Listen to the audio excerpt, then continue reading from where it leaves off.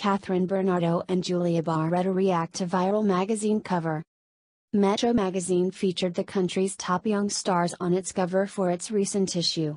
It became viral online and was highly applauded by netizens. It was a remake of the magazine's cover years ago, which also featured the country's biggest young actresses back then. For Kathryn Bernardo, being part of the cover was an opportunity of a lifetime. Yung the whole experience super okay siya kasi alam natin yung cover na yun remake and very honored kami na maging part non and masaya kami sa naging outcome, she said. Another cover girl Julia Barretto said that more than being pressured, she is in deep gratitude to be given the chance to be part of it. It's more being thankful and flattered because we are given the opportunity to do something that they did so parting we just took the opportunity and the chance and give it our best for the cover, Julia stated.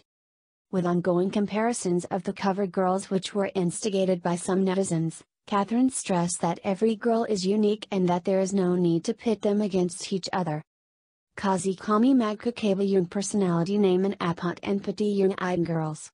Personally hindi ko rin siya pinapaking masyado basta ako ang importante wala kang nasasagasan, wala kang na-offend, Kathryn said. Julia agreed, saying that they might be in the same industry but they have different paths and destinies. More than anything we just focus on our own projects and our own jobs, and more than anything we are just happy for each other, she remarked. With the many spoofs of their cover, Kathryn revealed what she likes the most. Ako yung favorite ko yung student nurses. Nilagay nila metro na medicine yun diba? So nagaya nila lahat pati yung expression and then yung hands.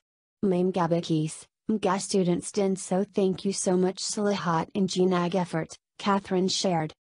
Kathryn Bernardo and Julia Barretto react to viral magazine cover.